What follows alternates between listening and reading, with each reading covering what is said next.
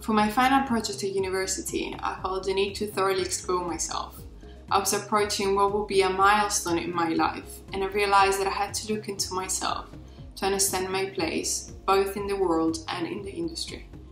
Therefore, my project began as a self-analysis or an exploration.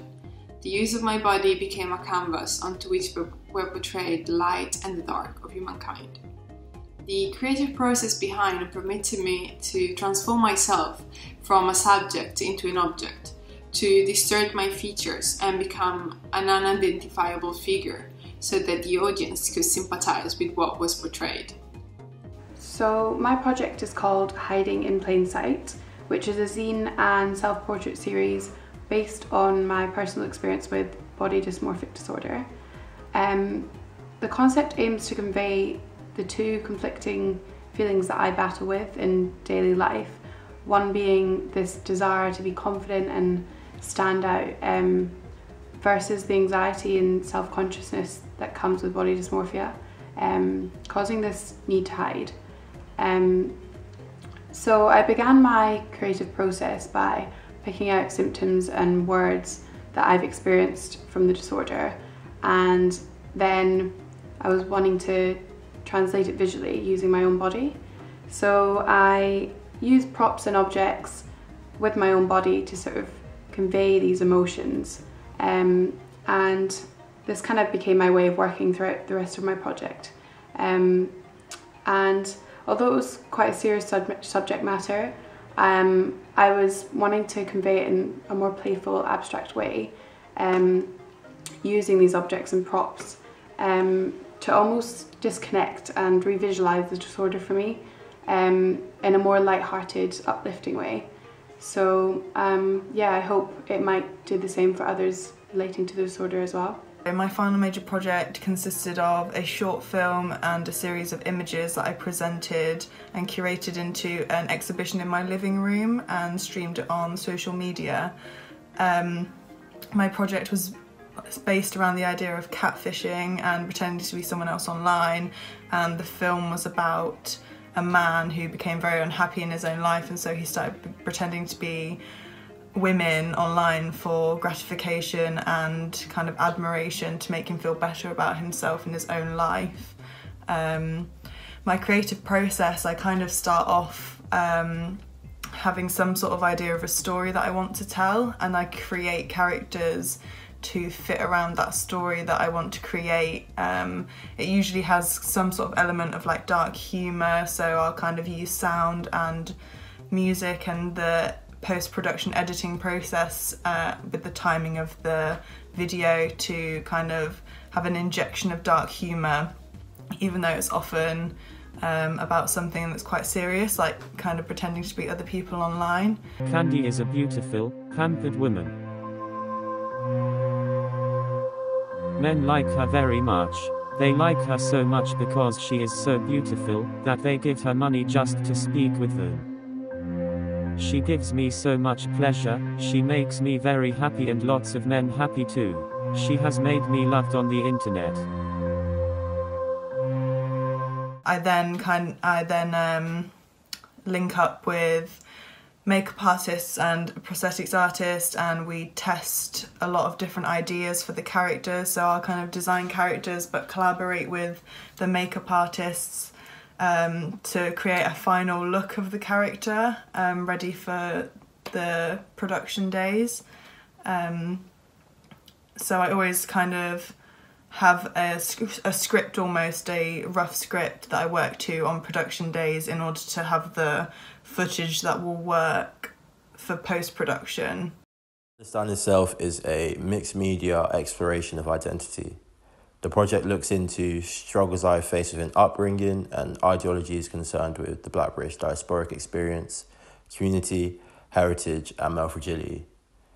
The ideation stages of my creative process came about quite organically, in the sense that I knew I wanted to speak on things from a personal standpoint and use my lived experiences as an anchor for my narrative. My project was about the freedom based on gratitude from the older generation.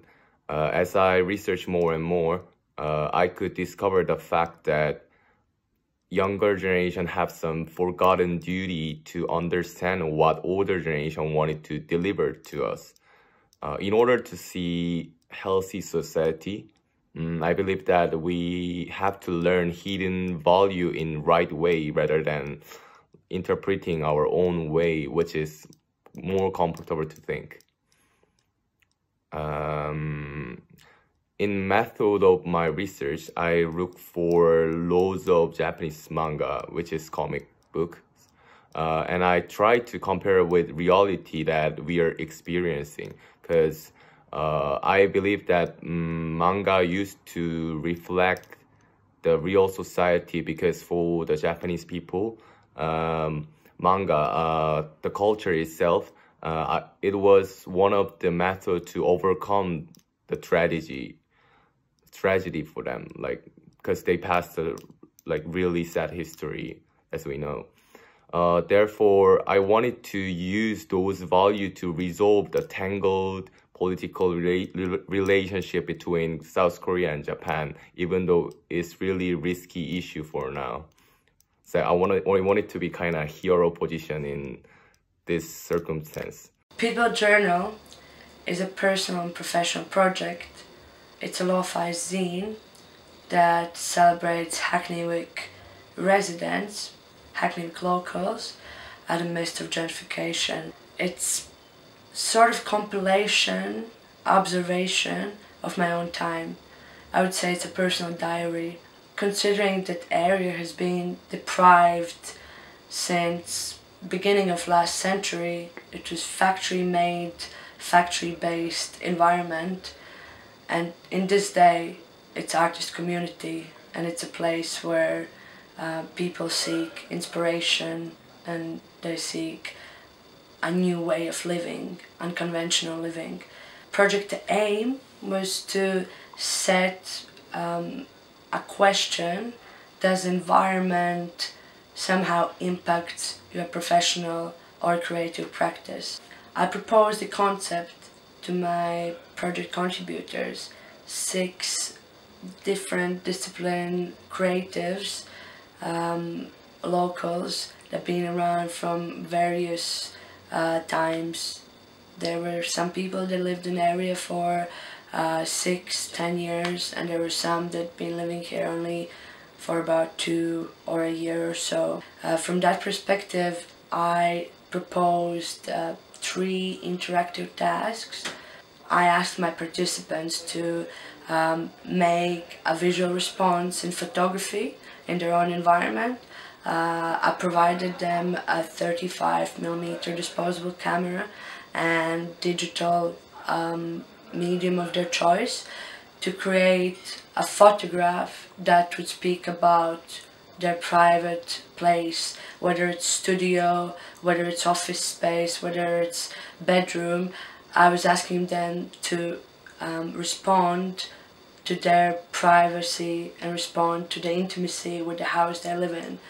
The fundamental part of my project to realize this personal skill and passion of creative direction, creative production, and that truly shifted my personal practice, because now I was not only thinking as creator in fashion imagery, but I was thinking about bigger picture, and in this context my picture was more of a documentary piece. What I realized is that it was really difficult to shift an idea to something that is out of my control.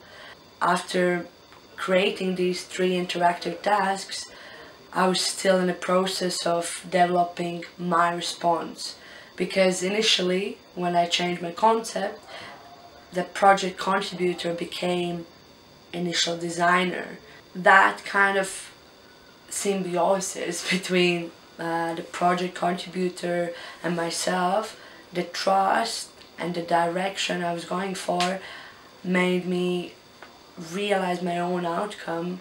The outcome never came at the first stage when I was talking with my contributors. That was still a process where I was developing my idea. So I went back to my initial sense and I trusted in the process. And from there I created visual responses in collage art, responding to the themes that my contributors created. To the moment that was final product, that in-between process was something that was created just because of documentation of the steps. And I think that's the biggest lesson for me, and that's something I would suggest to anyone else, to document every step of the journey. And that's truly called the process, and that's how you trust yourself when you really see the step you've been going through. I think that's the main lesson from the whole project.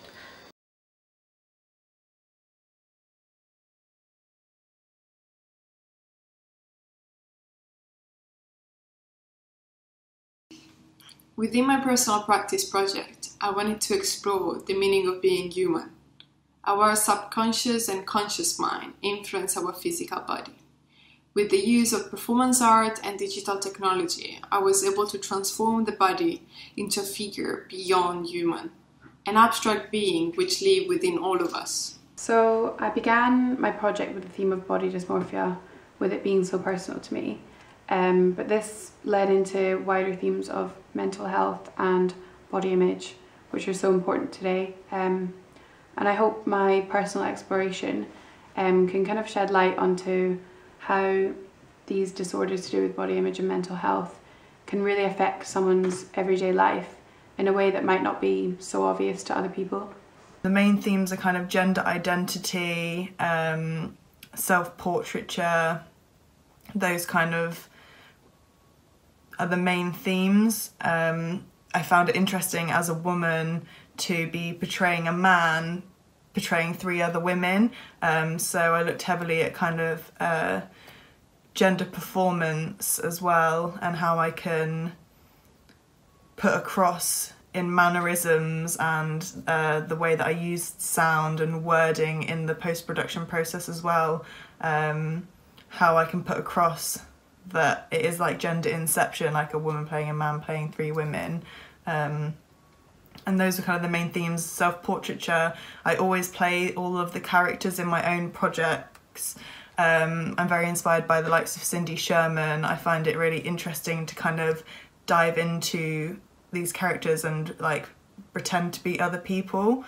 And I think it was really interesting that as someone who likes to do these projects where I'm pretending to be other people, making a film about a man who was pretending to be other people was again really interesting. Some of the themes I discuss are recurring topics I often explore in my work, and I guess they have become a crucial part of my vision as a creative practitioner.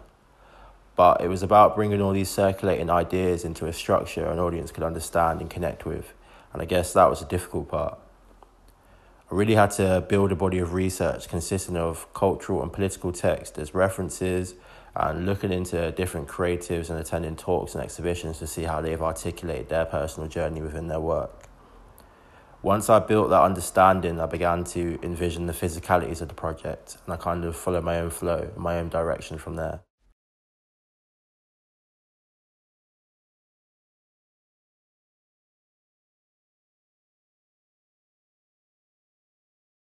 These unprecedented circumstances definitely weighted onto all of us in various ways.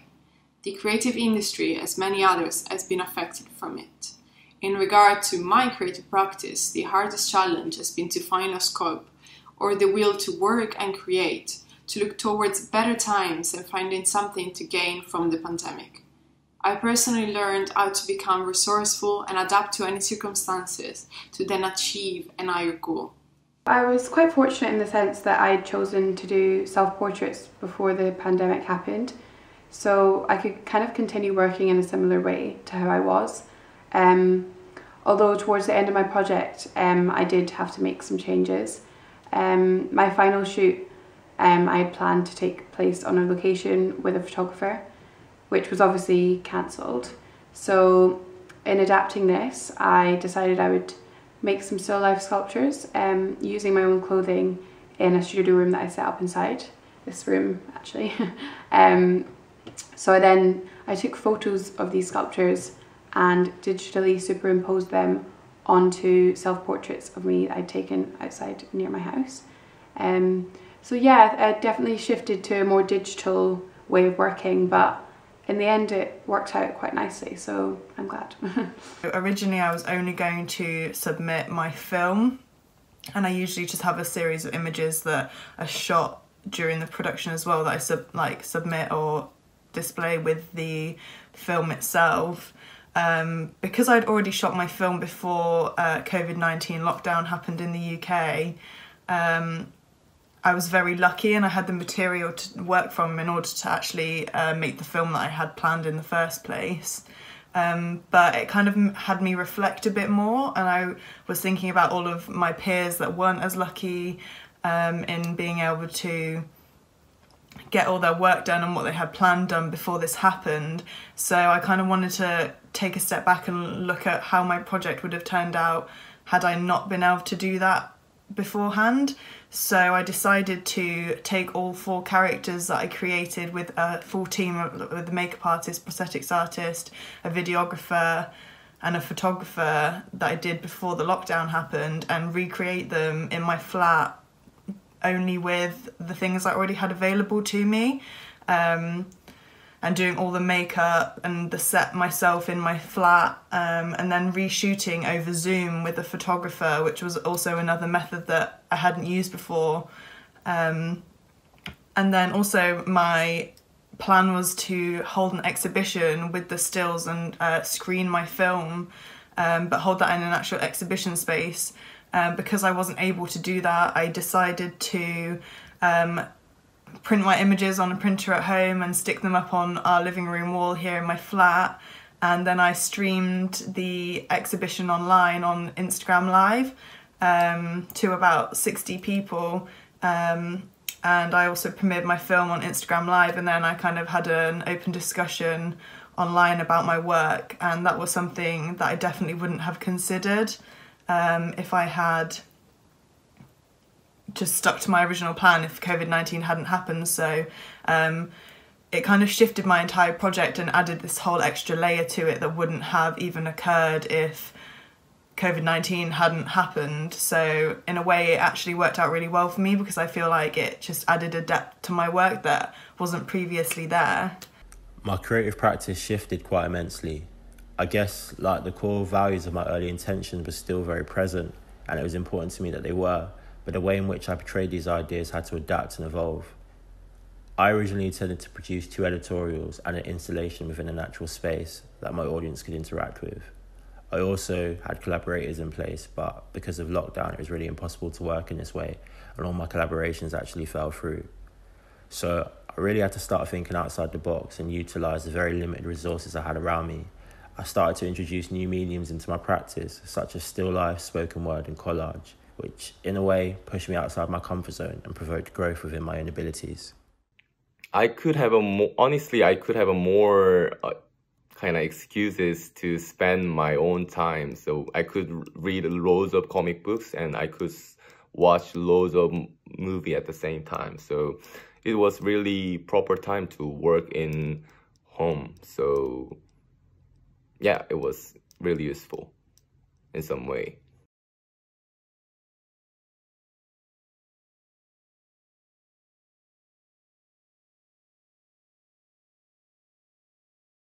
To other students and creative who have been impacted by the pandemic, I would suggest to look at these restrictions as challenges. Utilize them in your favor in order to explore, experiment and discover original and unusual aspects of yourself and of your practice.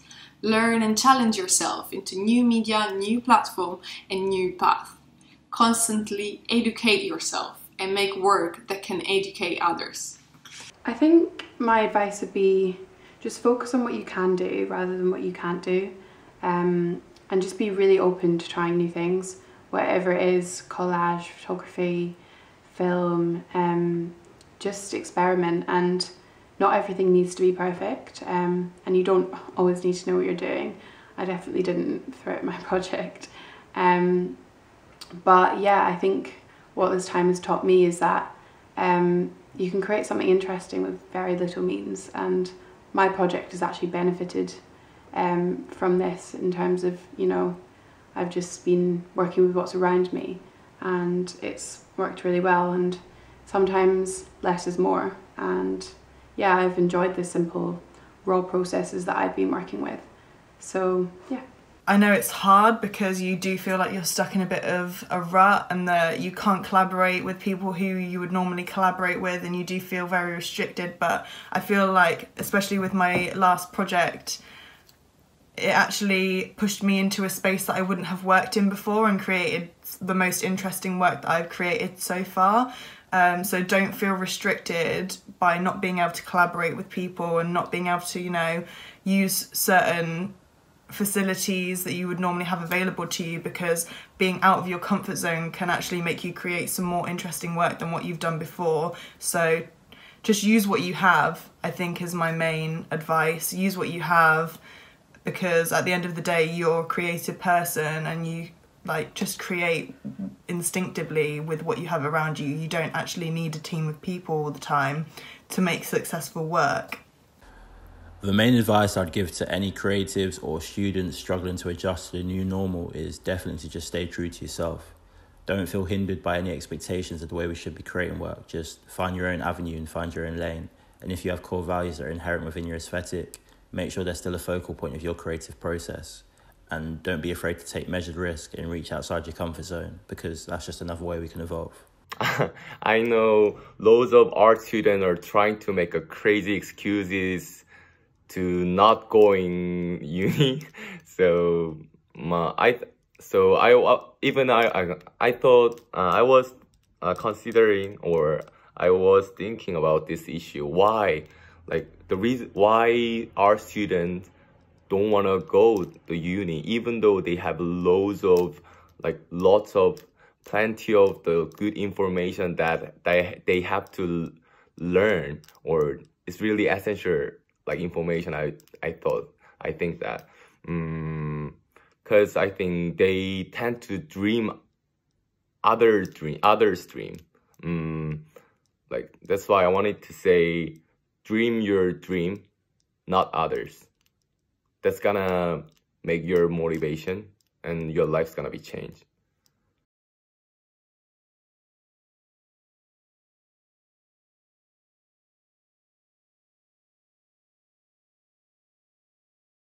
Throughout these past 3 years, I have learned and developed myself immensely. Thanks to all the tutors and the technicians that have accompanied me and my colleagues during this journey. They have indirectly taught us how to create a space for ourselves in the industry, that we shouldn't be afraid to explore new territory with our practices, which is something I will definitely hold on to for my future work.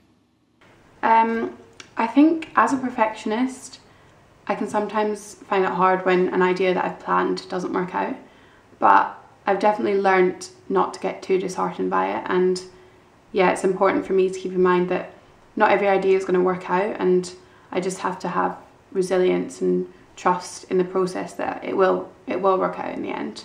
And yeah, also some of my best ideas have turned out just to be through trial and error and spontaneity. So yeah, just always being willing to try new things and new ways of working, and not being too rigid with how I work.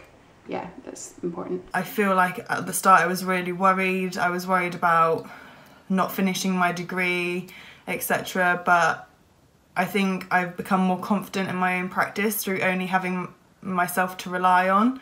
So I'm just going to take forward that, just keep pushing your boundaries and working outside of your comfort zone, because I think that creates the most interesting work.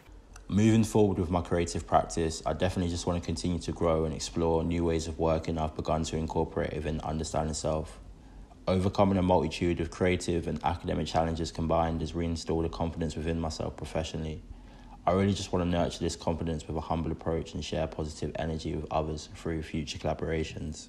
I will study more about philosophy and astrology, computer science, manga, psychology, culture, history, religion, music. So I will combine them all together, because I believe that in order to make a new style in fashion, you should be far away from the fashion. It is really contradiction, but this way is really this way is really proper way, I think. Yeah. Thanks for thanks for like listening my opinion.